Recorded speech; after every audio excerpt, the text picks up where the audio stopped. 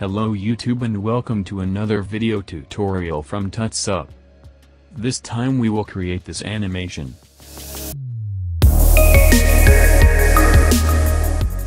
You can use this animation as a looping GIF animation or maybe in a video or portfolio presentation. This video will give you the idea on how to make an animation like this using any illustration application and After Effects, and it will have two parts. The first will be the modeling and the second part will be the animation on After Effects. So let's begin by opening Affinity Designer and creating a new file. My dimensions will be 1000 by 1000 pixels. You are free to choose your own dimensions. Now click OK and let's begin by drawing a circle using the ellipse tool.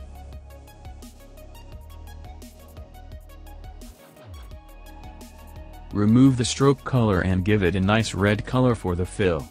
Now convert the circle into a curve so we can edit it. And by using the node tool I will give this small modification.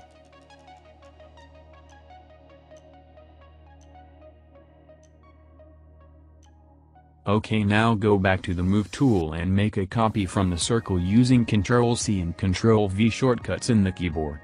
Next move the top copy a little bit to the upper left direction, just like what I did, and put it inside the bottom layer like this. After that select the final layer and change its color into a slightly darker red so it will look like a shadow effect. OK, now let's make the eyes. So to make the eyes I will just draw a circle, and give it a dark gray color.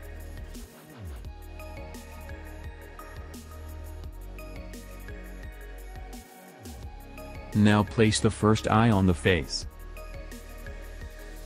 And by pressing Ctrl and dragging with the mouse, you will be able to make a copy of it for the left eye.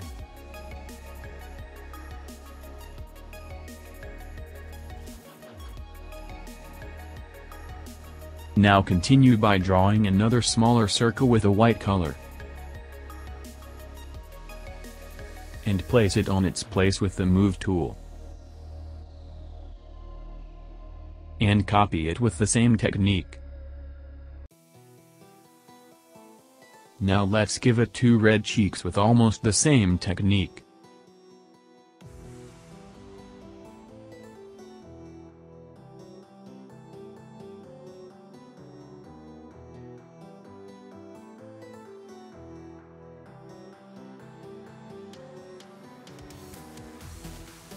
Now to make the mouth I will simply use the pen tool like this.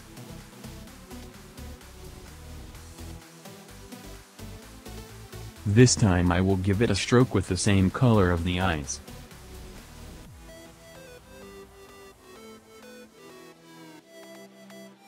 And I will increase its width in the stroke menu. And don't forget to correctly place it.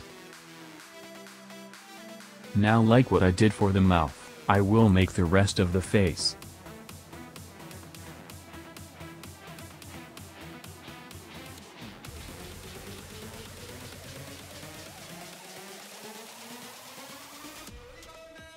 Check the scale with object option from the stroke menu. So when I will resize the layer the stroke will scale with it like this.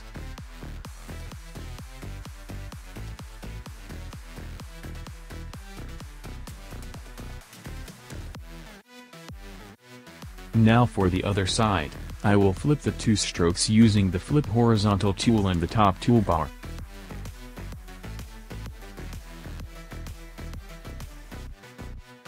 Now change the color of the stroke to be the same color as the left cheek.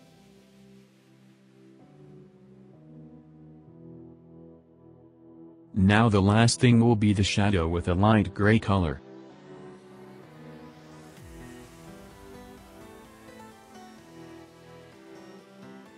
And make sure to move its layer to be under everything. Okay, great, we finished working on our character. Now let me save it under the name Red. Now I will export it to Photoshop to prepare it for After Effects. And to do that, you can either go to File, Export, or simply use the keyboard shortcut Ctrl+Alt+Shift+S. And from this menu, choose the PSD option and click on Export. Now choose where you will export your file and click Save. Okay, now let's go to the exported file, and let's open it in Photoshop.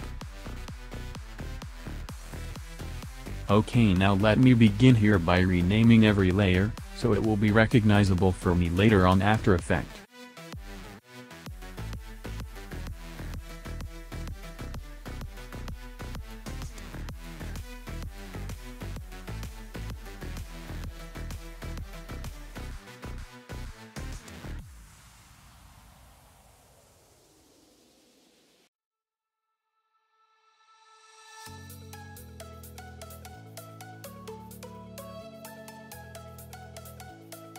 Now I will select every layer except for the left and right white eye layer, because I will need to edit them later on After Effects.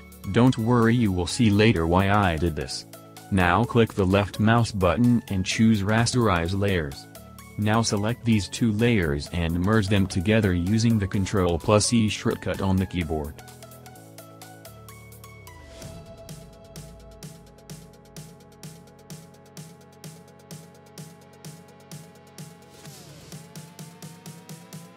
And the last thing here will be removing the background layer. Congratulations, you have prepared your file for the animation on After Effects. Please make sure to subscribe and like this video if you enjoy it, and I will see you guys in part 2.